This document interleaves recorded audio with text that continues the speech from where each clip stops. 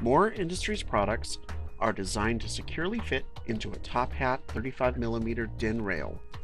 Our new DIN rail adapter ensures the same fit for any instrument in an existing G-type 32mm DIN rail.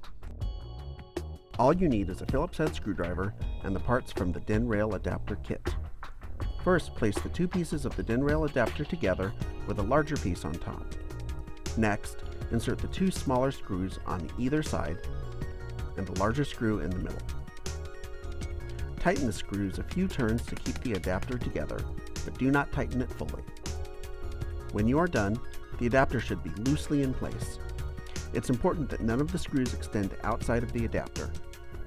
We'll tighten these in a minute. Now the adapter is ready to be placed in the G-type DIN rail. Tighten each of the outside screws a few turns at a time until it is fully tight. Tighten them evenly so the adapter does not become misaligned. Now you can move the adapter along the rail to position it at its final location. When it is positioned, tighten the middle screw to lock the adapter into place.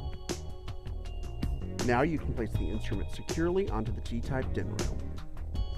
Learn more about our solutions at www.miinet.com.